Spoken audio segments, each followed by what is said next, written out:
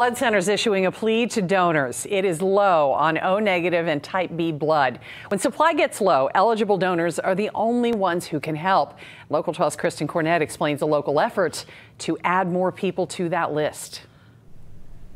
Good morning. So right now, if gay men want to donate blood, they have a very specific set of rules to follow. And you actually see these cards behind me at Hawksworth Blood Center, and they're at the center of a local effort to change that. And as I found out, it could happen soon enough. 3 months abstinent. That's the rule gay men have to follow if they want to donate blood. The FDA updated these guidelines in 2020 when the world was facing uncertainty. It was because we were facing COVID-19 and we were really concerned that we would have enough blood out there. Now advocates in the blood community think it's time to take it one step further. Hawksworth Blood Center has these cards at donation centers.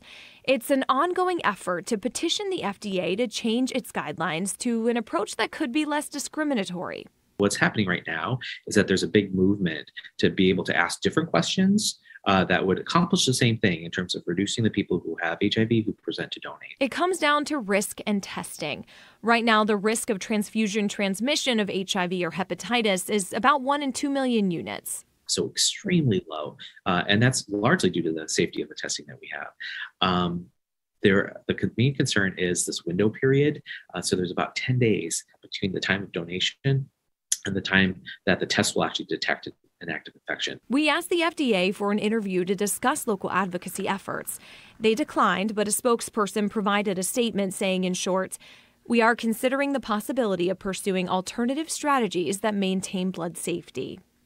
In December 2020, the FDA launched what's known as the ADVANCE study.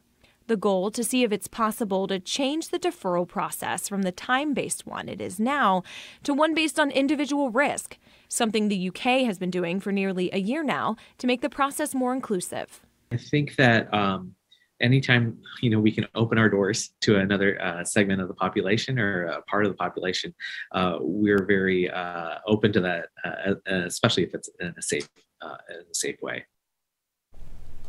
So this advanced study will study 2,000 gay men in 8 different cities and is underway right now in the U.S. And it's really going to examine if risk assessment process, something more like that, like asking specific questions about sexual activity, could be more effective at finding more donors. And results are actually expected later on this year. Then they're going to be submitted to the FDA for review. And then from there, they will decide the next steps. Sheila? Thanks a lot, Kristen. The Red Cross is one of 3 blood organizations involved in that study, and we asked for a comment, but we're told they're not doing interviews about that right now. You can read the full statement from the Red Cross on local12.com.